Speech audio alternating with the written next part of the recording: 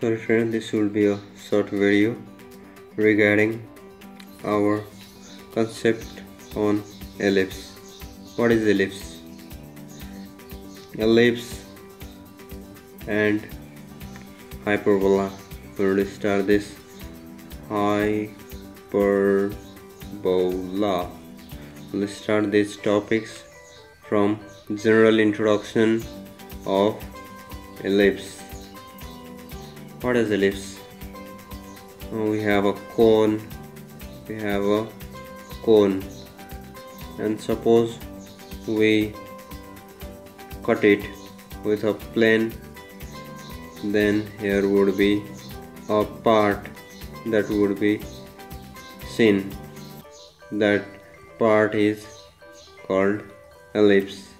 This part what is cut, it is ellipse, and these points are vertex.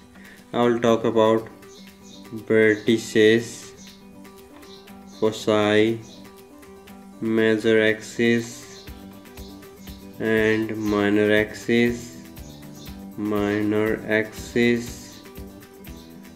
Other what is to be center, eccentricity,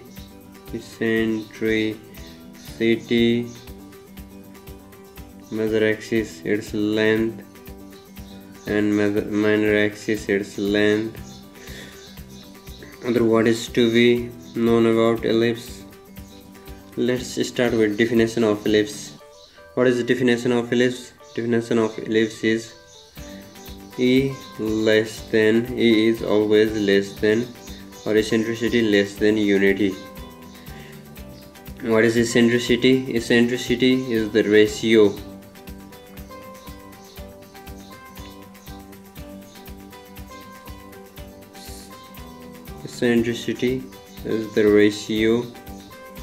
of fixed point perpendicular to the directrix and its ratio from fixed point to the fixed point to the length of directrix.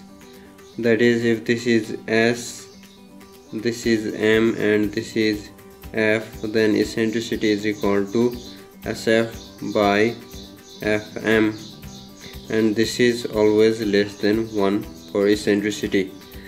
Now if this is an ellipse, then these are vertices, and the axis passing through the vertex is major axis. This is major axis, and perpendicular to it, it is minor axis. This from here to here, it is length of major axis, and from here to here, passing through the intersection of perpendicular to the major axis is minor axis, and from here to here, it is length of minor axis. Vertices, this and this, and center. This is the center of ellipse.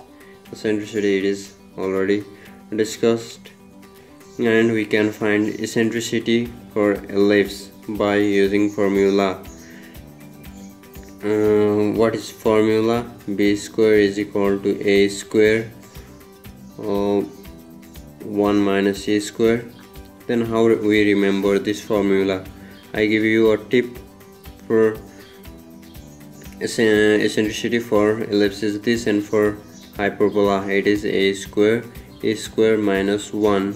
Since in hyperbola A is greater than 1, so it comes before 1 because this is minus, and in ellipse A is less than 1, so we put E after 1 so that it does not come in minus. Thanks. This much for now. Stay tuned. Goodbye.